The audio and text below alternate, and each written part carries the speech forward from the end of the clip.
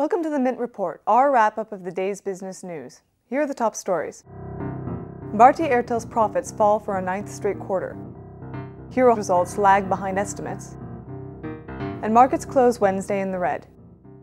We start with Bharti Airtel.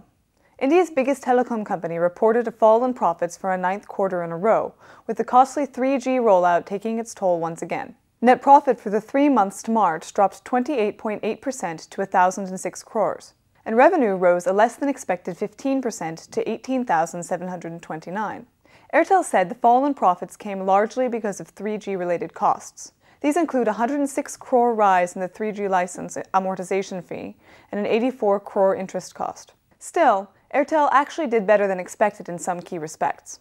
Its average revenue per user in India and South Asia rose 1% to 189 rupees, and minutes of usage in the region went up 3% to 431 minutes. Airtel also added 5.6 million subscribers in India alone.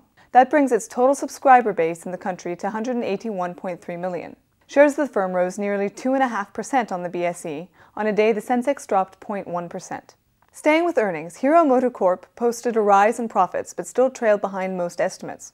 Fourth quarter net profit rose 20.3% to 604 crores, and total income climbed 12.2% to 6,140.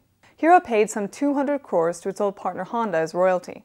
On Wednesday, it also said it would increase the price of its bikes by 500 to 1,000 rupees. MotoCorp announced its results just before markets closed. Its shares had nudged up 0.45% on the BSE by the end of trade. And finally, Indian markets fell for the first time in 4 days, with concerns about the economy nudging it back into negative territory. The Sensex dropped 17 points to close at 17,302, and the Nifty lost 9 to finish at 5,239.